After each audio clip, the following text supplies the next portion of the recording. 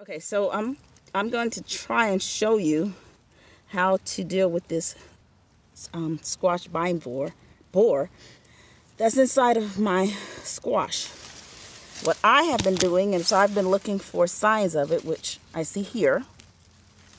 And the other time I took this leaf off.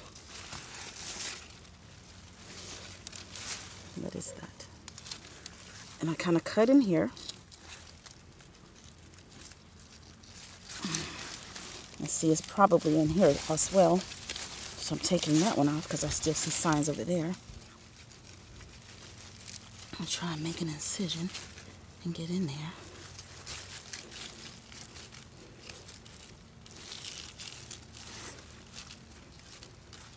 I know this might be a little gross, but this is what I've been doing, trying to get it out.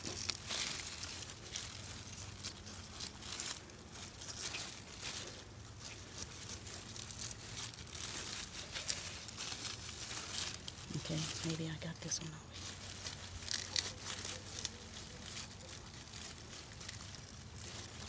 I think I see it. I thought I did. Maybe I didn't. Okay, maybe this one is gone already there, which is a good thing. Okay, I don't see anything. Oh, there it is. I was wrong. There it is. Buried in there, and I'm going to take it out.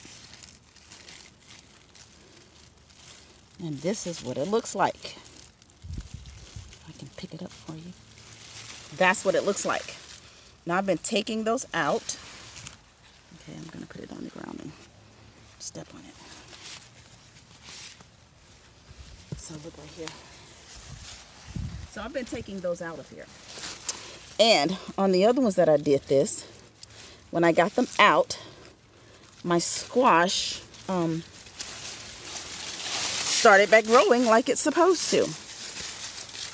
I've got to clean up some, so guys, I already know that, so don't fuss at me about it.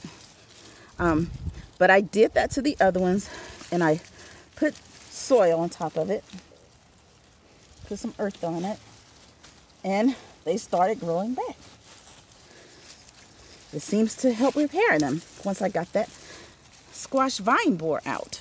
So that's what I did to the other ones. That one I already gotten it out. But yeah, that's what I've been having to do. And they seem to heal themselves and started back growing.